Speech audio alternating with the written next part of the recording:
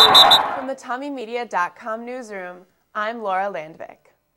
The men's soccer team travels to Gustavus at 2 this afternoon for its first MIAC playoff match.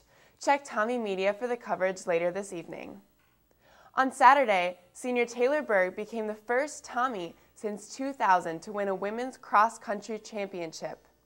Berg beat 282 runners by 15 seconds to claim the conference individual title at Como Park. The women's swim and dive team looked sharp in its home opening meet against 7 other teams last Saturday. The 300 fly relay team won with a time of 2:59.16. The Tommy's next meet is Saturday at the Hamlin Invite.